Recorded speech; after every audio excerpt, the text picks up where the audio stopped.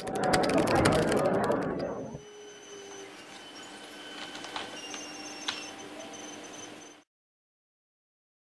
is going on, everybody? Welcome to the third part of our Keltner Channels mini-series within our Python Mathematics and Finance Indicators series.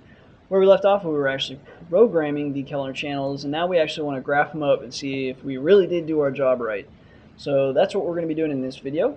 If you don't already have the sample code, you need to click the link in the description. It should take you to this page, and you want to click on sample code with empty slot, even though we won't be using that empty slot.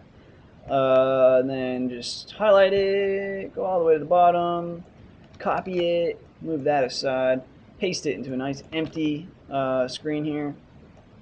And actually, we don't want to program it into here. We want it to be on the same axes as the actual prices.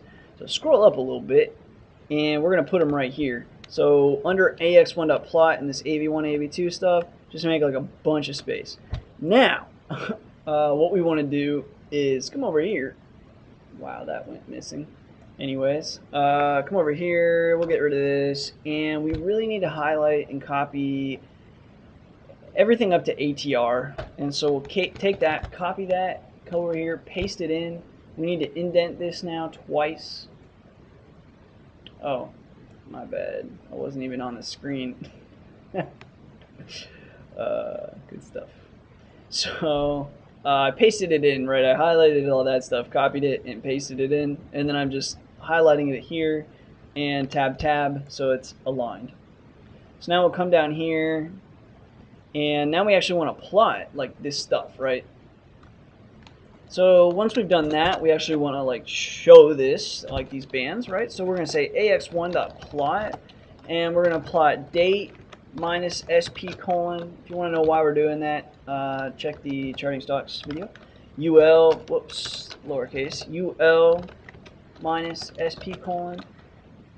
Then we're gonna plot this line as a cyan line. And now what I'm gonna go ahead and do is copy and paste this 3 times.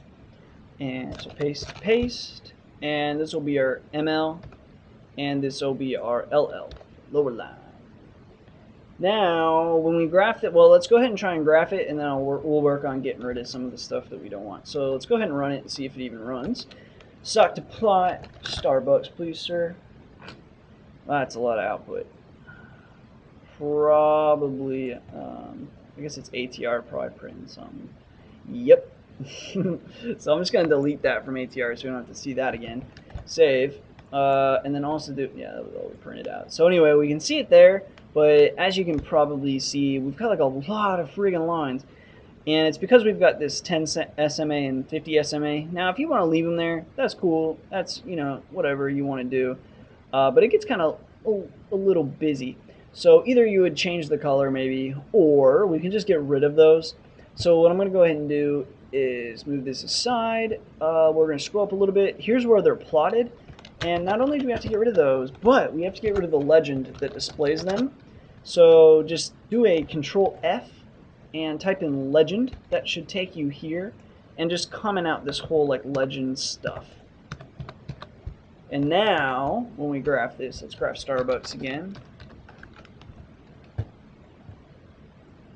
It's just that, you know, the Keltner channels now. So if you wanted to clean it up, that's how you can go ahead and do it. So now we're plotting up our Keltner channels, which I think are a little bit better than the Bollinger Bands. So hopefully you guys enjoyed this one. Hopefully you learned something you're interested in. As always, thanks for watching. Thanks for all the support and the subscriptions. And until the next video.